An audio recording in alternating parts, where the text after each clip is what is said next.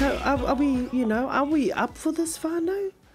Are we up for keeping our people sick by, by not acknowledging that these kind of terrible things happen to us as children, whether you've been beaten, whether you've been sexually abused, whether still happening. Okay, there you go. Still There's the happening. harsh reality, still happening. In epidemic proportions, it is still happening. Sure, that's the reality. And it's up to us.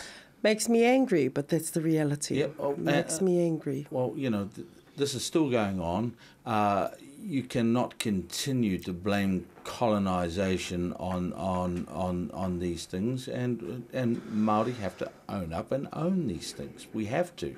That's the only way it's going to stop. Okay, well, you know what? It happens all around the world. Problem. Exactly, I was just going to say that. It happens all around the world. Yep, of course. All around the world. So what are we, the Nutters Club, what do we have to say about this? What happens all around the world? How do we do this? Do we talk about it? Do we have our council of elders? Do we have our supportive people in place? Do we drag family members kicking and screaming?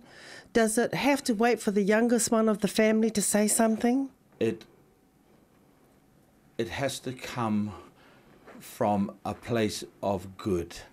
And we have to stop thinking about colours, races, all of that. Think about the children.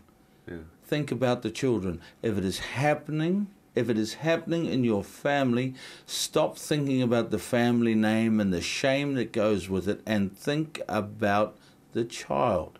The child comes first. And we're not putting the child first. We're putting our family name. We're putting our pride ahead of the children, and it's got to stop. It has to stop. These damaged kids are running around and...